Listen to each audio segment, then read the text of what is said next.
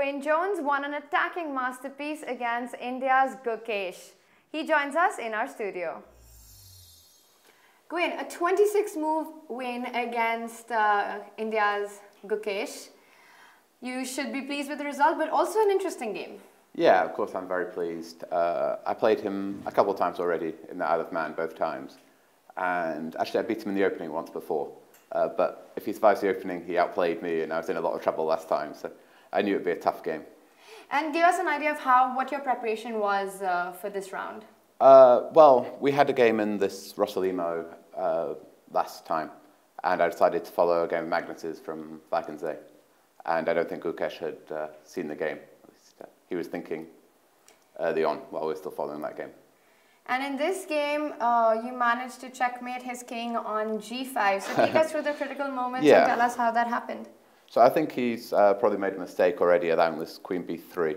And so he took, apparently I can take on b7 already, but I... Here? Yeah. So were you concerned with rook b8? Yeah, I saw that I had some kind of dangerous play for it. I have to take on c6, bishop back, and I can do something here. Take on a7 or bishop c5 or knight b5. But you weren't sure about the evaluation? Yeah, I thought it was unnecessary because I thought in the game, after simply recapturing, that he had some problems. I have to press. Okay, yeah, because he can't defend the pawn on b7 very easily. He has to move the knight because otherwise... Yeah, well, if he castles queenside, I think he's it's the other way to try and defend this, but can't you asking for a lot of trouble. Maybe I can take on a7. I actually wanted to play knight b5. I thought taking with the knight was even stronger. Right. And I think my king is quite safe. This bishop on g7 is so bad that it's going to be very difficult for him to drum up any counterplay. And otherwise, he can give these pawns, but I didn't really see a good way to do it. Yeah. So he tried to hold on. So he went for knight f8 to hold on to the b7 pawn, but this comes in the way of his pieces coordinating. Yeah, now I'm gaining a lot of time. I'm bringing my knight into the game. There are some fun lines here, but okay, we can see the game. So you can come with queen g5 check as well, king f1.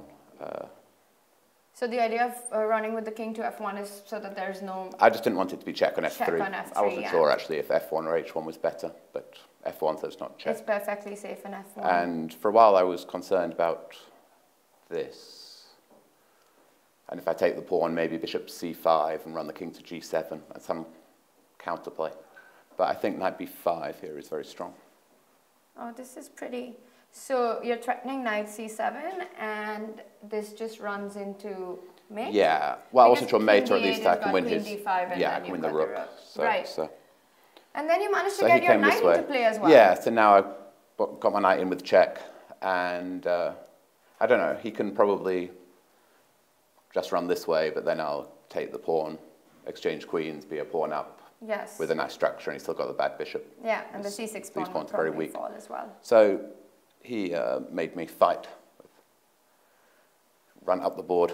I took the pawn. And but it does look like things have gone horribly wrong for black already. Yeah. If your king's on f6.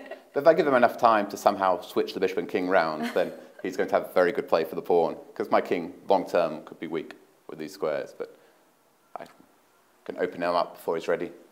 He took. So you immediately take action in the center to open the game up. Yeah, with this king in front of the rest of his pieces, I want to open it up for all my pieces. So when you have such a position on the board, are you convinced there should be a checkmate? Is that what you're looking for now? Yeah, I spent quite a while, 6 minutes on this one and 16 and a half on the next one, because I was pretty sure, there was one line, okay, all these moves I thought were quite natural to open up all the lines for my pieces.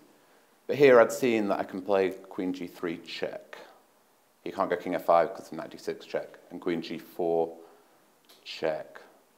This was actually the line I analysed originally with this king on f6. I think this is winning for me. Oh, this because, we have to show this, and now the point is g4 is mate. Yeah, say knight d3, forking my rooks, but it's mate. That's a very pretty line. Yeah, but I didn't want to let him off the hook here somehow. Give the piece and maybe get 2 pawns. I wasn't quite sure how he gets 2 pawns for the piece. But I think he just probably has to give a piece but not get 2 pawns and then just go g5 or something. Yeah, or maybe g5 first or some. Right. I think, yeah, this is winning. But I spent a while and found what I think is an even cleaner win. with e6. So you actually saw this line but decided to go for e6 because, okay. Because I thought this would win immediately. Stronger. And, yeah, so the problem is his queen can't come across now.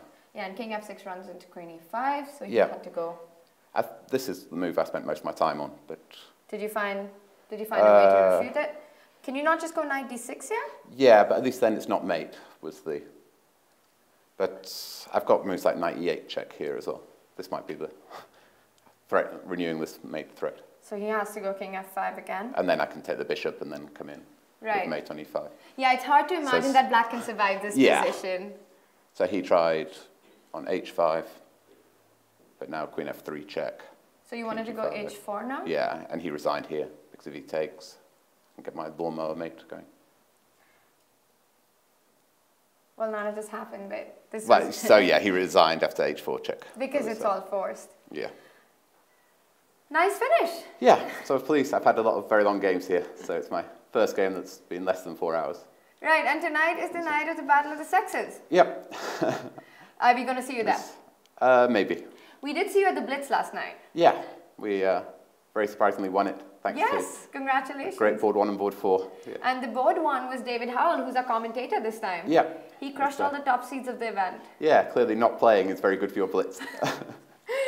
Right, well, that was a great game and very entertaining to watch as well. Thank you for your time and good luck. Cheers. Thank you. Thanks, Gawain.